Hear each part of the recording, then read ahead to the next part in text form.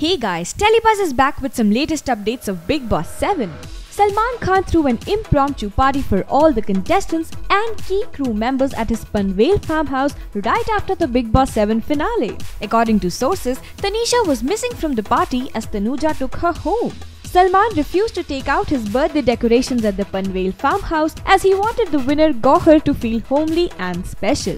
Gauhar, who joined the party late after finishing all her formalities at Bigg Boss 7 home, was in tears to find a standing ovation from Salman and other contestants at his farmhouse. She hugged Salman and Kushal, who cut a surprise cake for her.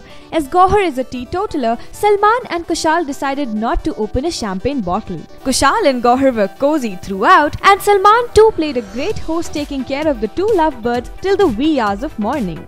Ajaz Khan was also seen in high spirits, and whenever he hugged Salman bhai, he turned emotional and said, "Bhai, mujhe apne charnon mein le lo," followed by a joke and a few lines of shayari. Arman was also in high spirits, hugging all his co-contestants. Ajaz also hugged Arman and said, "Bhai, purani baaton ko bhul jao, dil se dil milao." And the party went on. Well, what do you have to say about Salman's gesture for Gauhar and also upon receiving a standing ovation? Leave your comments and like the video. Don't forget to subscribe to Telebuzz for more daily television updates.